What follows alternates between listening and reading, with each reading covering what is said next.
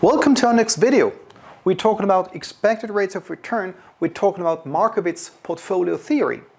Because as a part of Markowitz Portfolio Theory, we need to compute expected rates of return of different shares, and we need to compute the expected rate of return for the entire portfolio. So here is what we need to know. First, we need to be able to compute the expected return of share I. And after this, as we compute all expected returns of every different share, we need to put them into a portfolio, say 30% share A, 70% share B, and then we get an expected return of this portfolio. So what's important?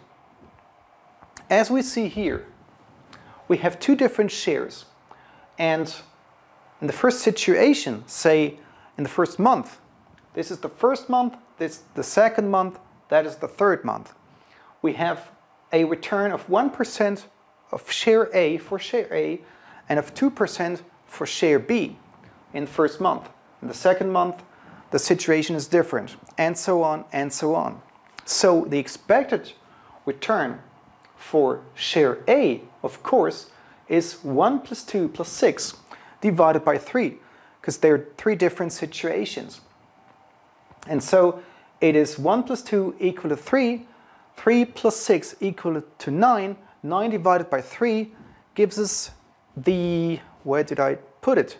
Gives us the expected return of share A with 3%. 1 plus 2 plus 6 divided by 3 equal to 3%. Then, looking at share B, we have the same situation with different numbers. 2 plus 4 plus 6 equals 12. 12 divided by 3 equal to 4%. So the expected rate of return of share B is equal to 4%, whereas the expected rate of return of share A is equal to 3%. That's the first result. First of all, we need to calculate expected rates of return for every different share. Now, we're talking about Markowitz Portfolio Theory. We need to be able to calculate a portfolio consisting of two different shares, or 3 different, or 4 different shares. Like, if we look at it with 2 different shares, or first, the formula itself, of course, the expected return is the sum of this. We need to multiply the return of share A by the portion. And so, let's look at it this way.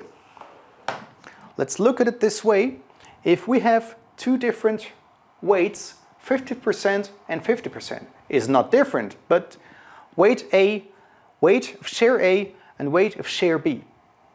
Let it be 50% each. Then, of course, which means it's a portfolio.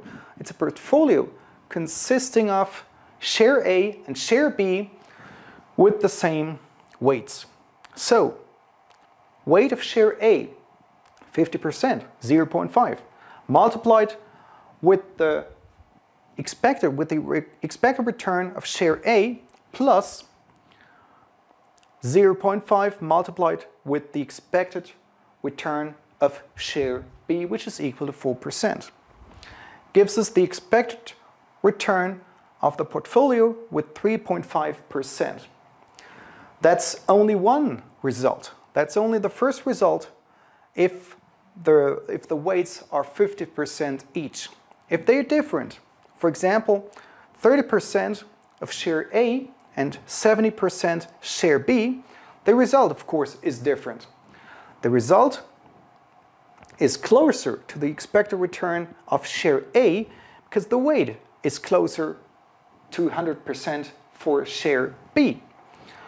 Again, 0.3 weight of share A multiplied with the expected return, share A, plus and so on gives us an expected return of the portfolio 3.7%. That's the first thing that is very important for you to understand concerning Markowitz Portfolio Theory. We'll be talking in a different video, we'll be talking about variance, about standard deviation, covariance, and so on and so on. Thank you for watching. Yeah.